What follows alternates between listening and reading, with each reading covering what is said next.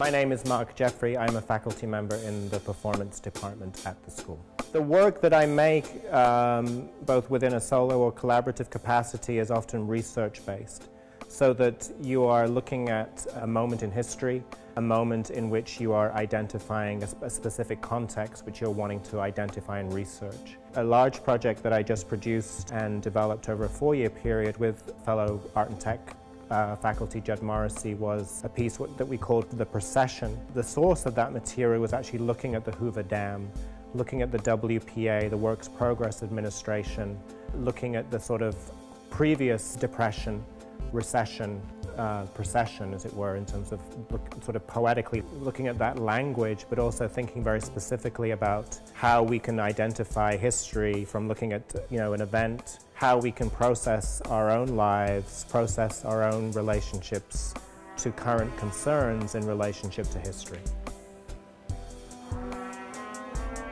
It is my understanding that the performance department at the school is the only school in the United States that's actually dedicated to looking at performance art from a visual art perspective. There are other schools around the nation that may be called new genres, where they're actually looking at time arts, whether that be video, performance, sound. This current year, I just taught a class called Performing the Document. What was great and unique about this class was that we were looking at the special collections that are available at the school. So students were sort of reenacting, reconsidering what it is to actually look at that material and sort of embedding that into their own practices. And that was a new class that I initiated and we worked with this past fall semester.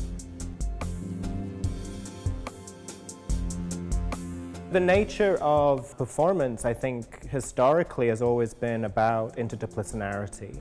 And I think that because oftentimes the nature of our department is looking at research, looking at ways in which you can think about different contexts, different ways in which the body is presented or the container of your work gets represented or thought about, I think that we become an interesting sort of conduit for others to really migrate to and then go away from.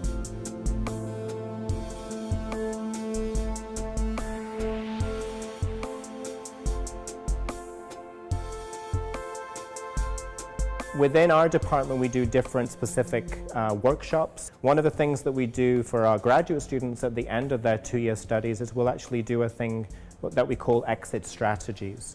We will ask them to think very carefully about what they're going to do a week out, a month out, a year out. I think specifically, what is it to be making work in an art school environment, but then how do I connect my art school practice outside into the world?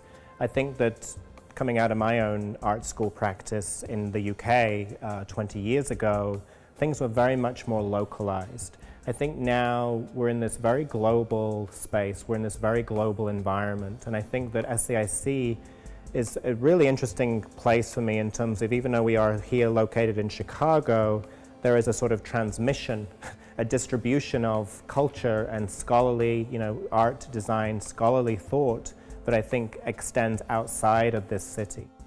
There's a way in which we are a sort of node, right? I think that artists and scholars and designers are a node on a different kind of network.